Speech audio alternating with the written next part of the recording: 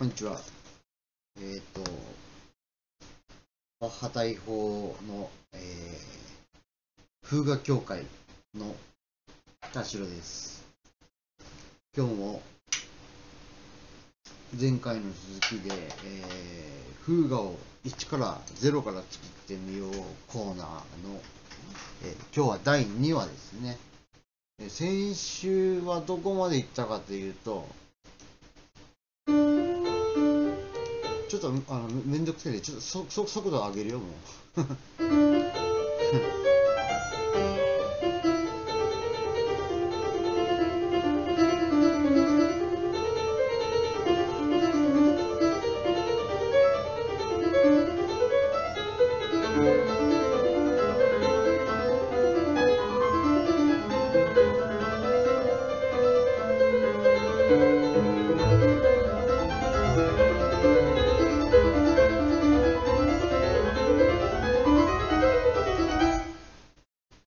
ここまで、ここまでの、何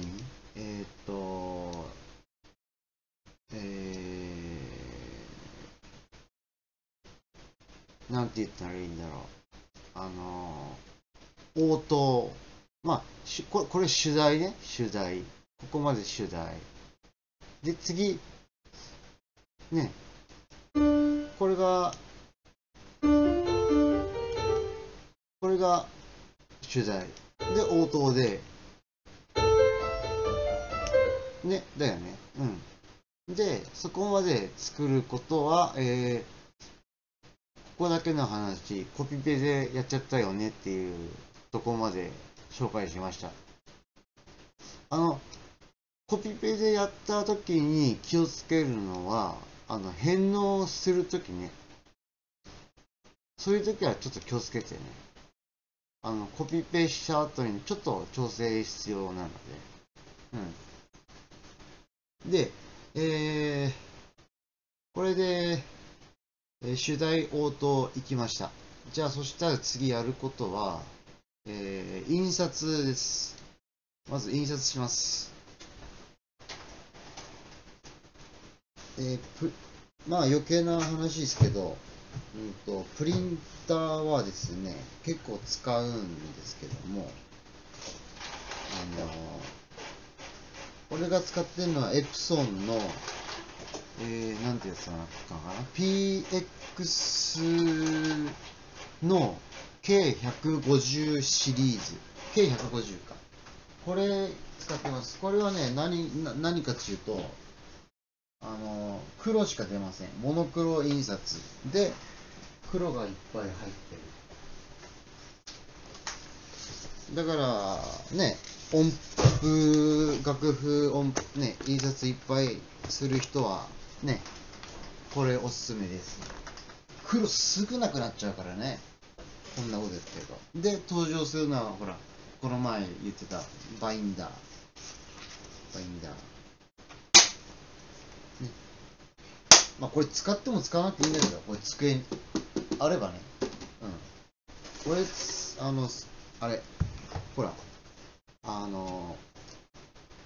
これ ADHD だからさ、あれなのよ。すごく部屋散らかるのね。ものすぐなくすし。なので、自分なりに工夫してやってます。バインダーとかね。で、こっちはね、例えば、2枚使ったりだとか、やるんで、こっちはまだ今日は登場ないかな。で、やることは、今印刷した1ページ目のこのピンク。ここからが応答になるので、ここからの、和声分析をします。それは何のためかというと、対旋律を作るからです。これから。これ10分って制限あるんだよね。もう今5分なのね。まあ、全部できないと思いますが、途中までやってみましょう。まず和声分析します。これはあれ抜けてんじゃん。すいませんね。あれが抜けちゃってるね、これ。完全に。調合がね。ごめん。単調の、これだね。これだよね。そう。これ忘れてた。で、ちょっと変わっちゃったね。まあいいか。で、これの、まず和声分析をしていくんですけども、これはもう、誰でもわかる通り、アーモールの、もうここで転調してるからね、5度ね、5度、アーモールから、アーモールデモールで、ミファソラ、アーモールの上の、5度上の単調はアーモールなので、アーモールの、1の和音だと思います。ラ、ド、ミ、ラなので。で、レ、ファだから、2じゃないかな。ラ、シド、レ、ファだ。4か、4か2、2か4。だけど、俺が作ってたのは多分2で作ってたので、ごめんなさい、2にしてください。4でも間違いではないです。4なら4で違うやり方があるんで、2で。もう時間ねえな。何これ4もしくは2と。で、次、これは、バッハ大砲はここで威力を発揮しますが、これの、正しい、これが非和声音です。なぜかというと、例えばですよ。そうすると、ミ、ソ、シ、レっていう和音ができて、これが経過音として成立すると。で、ついでに言えば、ここの和音は、弓はいいんだよ。弓じゃなくて、5のセブンスの第一展開形です。となるのかなね。きっとね。どうしてこう下がってくれないんだろう。こうなるよね。そうするともう、対旋律もだんだんできてくるよね。ここ一発目 G シャープ来るんだ、みたいな。で、G シャープ来て、次は解決をするわけですよね。同音だから。で、ラーってね、こうね、解決するでしょ。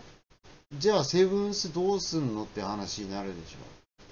セブンス、このレっていうのね、味噌汁のレ、解決どうすんのっていう。そういう時にもバッハ大砲が、活用されます。こういう風にすると、G シャープはこっちのラに解決。このセブンスは、下のセーブに、解決。要は限定進行音が違うセーブに交差して交代して進行していくっていうことが、バッハ大砲ではできるんです。なんでできるんですって言うんですかというのはバッハがやっているからです。あとバッハの息子の本に、書いてます。それは。なので、バッハの時代では OK なことです。で、この辺で時間来ちゃったんで、すいません。また今度です。